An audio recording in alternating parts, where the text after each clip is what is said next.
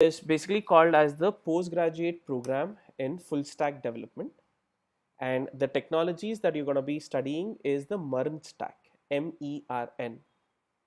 M stands for MongoDB, that's going to be the database. E is going to be Express.js, that is the web framework. R is your React.js, and N is your Node.js. Okay, these are all the technologies that you're going to be studying. But at the bottom line, you need to keep in mind is all of this has been built using JavaScript as a programming language. Many a times when people start off this particular journey, the biggest mistake that they commit is they ignore JavaScript. Okay, they kind of skip JavaScript. They do not take JavaScript very seriously. They will directly go try to learn React. They will directly go learn Node.js. Now, because both of them are dependent on JavaScript, they will not go very far. Now, if you want to be a very good developer, okay, not somebody who does small projects. Anybody, if you read an article on the internet, you can do a small project. But if you want to be a programmer in a company, where when a company gives you requirements and you're able to complete all the tasks the company is assigning to you, or you might have an idea of yourself and you want to build a software for yourself or for your community. So for doing all those things, you need to have a strong programming foundation. So what we do is in our program, so the first module, we have broken it down into different modules. Okay, there are 5 different modules that this entire program is broken down into.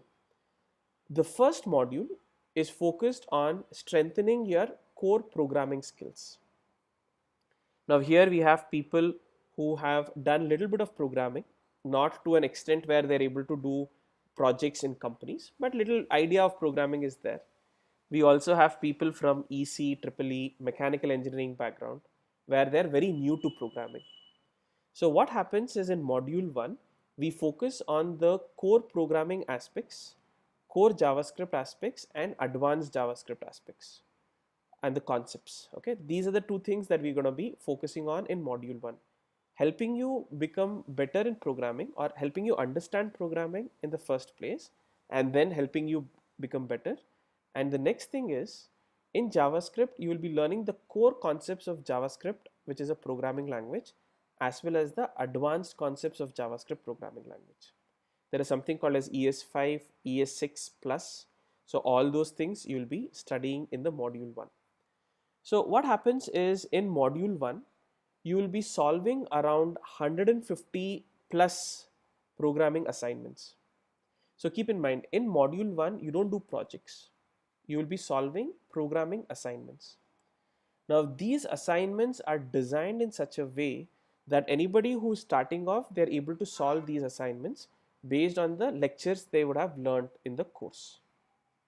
Okay, so these assignments are based on the concepts that you study, plus the assignments are going to be focused from the interview standpoint as well.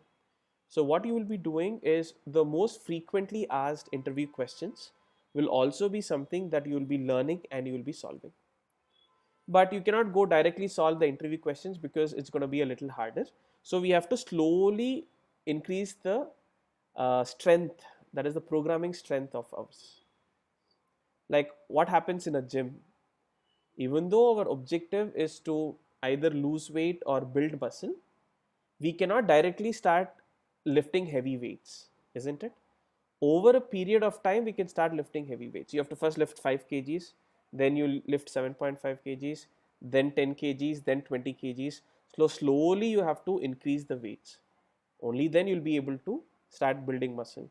In the same way, just taking up programming interview assignments and trying to solve them will not help you in any way. You'll end up just by hearting like the way you probably would have done during your college days. Right? So you have to learn it in a certain way, and that certain way in module 1 we would be covering.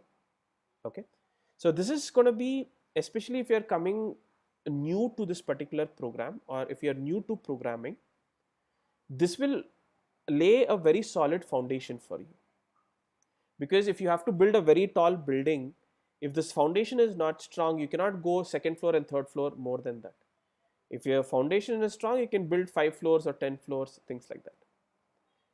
If you're somebody who has already done a little bit of programming, this will clear out many of your misconceptions. What we have seen is when somebody says that I know programming, but when we kind of go deep and identify, their understanding of concepts is totally wrong. So for somebody who knows programming, you will have a better understanding of the concepts. Okay, so this module 1 is useful for every single person. Does this make sense? I want you to type MS, which says makes sense. You understand what is module 1 all about. Okay, very nice. Good, guys. So, will module 1 help me land a job? Answer is no. Module 1, just knowing JavaScript, nobody is going to give a job if you just say that I know JavaScript. Or you will not be able to build any project if you just know JavaScript. Okay. Now, this is the base. Then once we finish module 1, then we will enter module 2, which is front-end development. That is the user interface part of our program.